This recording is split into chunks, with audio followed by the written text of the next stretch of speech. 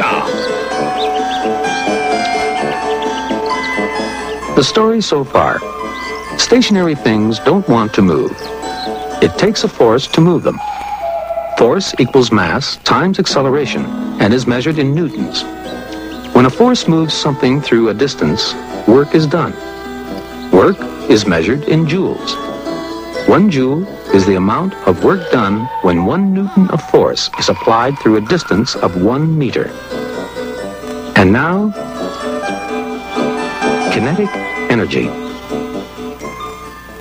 Because of inertia or laziness, this billiard ball doesn't want to move. In fact, it would sit there all day minding its own business if another ball were not to come along and knock it into the pocket. Because the second ball forces the first one to move.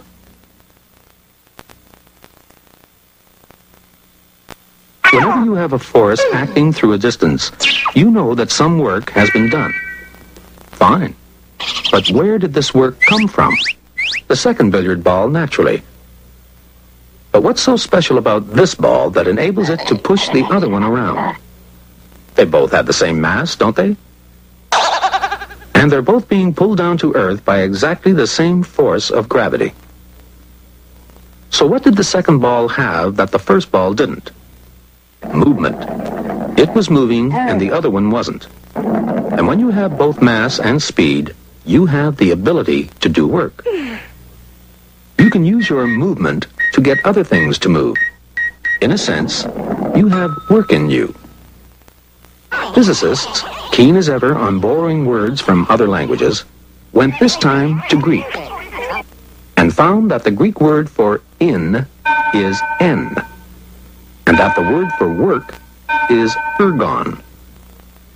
When you put en and ergon together, you get energon, which comes out as the English word energy. And the physicists agreed to use this word to mean the ability to do work. So the moving billiard ball had energy. The origin of this energy was, of course, the billiard player, whose arm had work in it, or energy, because of its movement. This energy was transferred to the cue when the arm made the cue move, which in turn transferred the energy to the billiard ball by making it move, and hit the other ball, forcing it to move into the billiard table pocket. In each case, a number of joules of work were done. Arm moving cue, cue moving ball, ball moving ball.